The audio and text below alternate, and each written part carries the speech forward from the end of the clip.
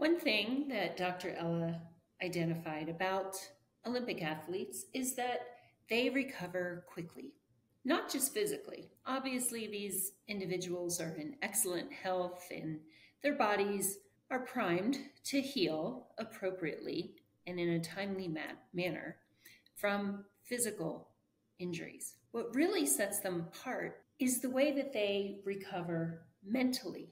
Olympians, as amazing as they are flesh and bone, and they're human, and they're fallible. Sometimes we observe them experiencing crushing mistakes, and we think, oh, will they be able to go on? Not because their body is broken, but we wonder, is their mind broken? Olympians don't define themselves by their last mistake. They learn from it. They go back and they identify, when did things start to go off the rails? How can I learn from that error? In typical, quote, recovery, there is a lot of emphasis on the past, on admitting, talking about again, talking to other people about your mistakes.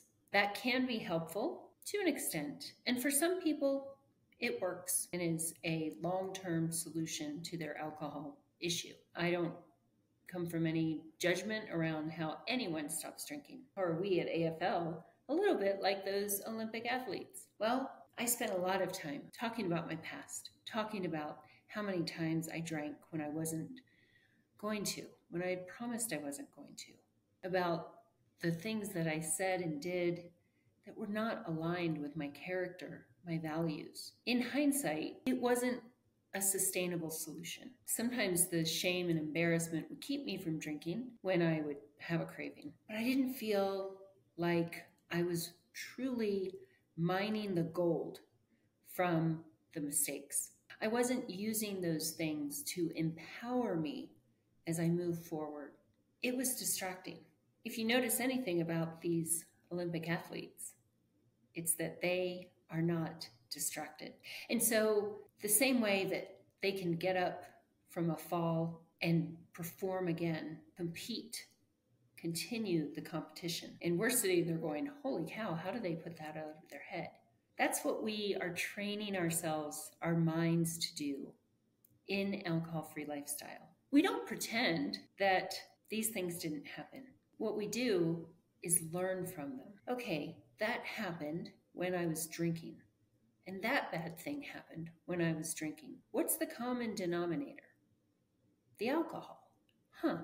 It seems like most bad things that happen in my life happen when alcohol is involved.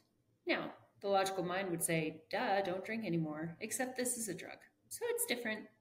However, in AFL, we're teaching you the science around what this drug does, how it takes you out of alignment with who you really are, and how to learn from it, how to take those defeats, those setbacks, and accelerate your path forward with a vigor and an excitement, recognizing that you have a choice. If those Olympic athletes just let their mind run nilly-willy, would they really have a choice when they got up to compete the next time? Or would the past and their mind decide for them? We all like to have choices. We all like to feel that we have agency over our own lives. They are seeking opportunities.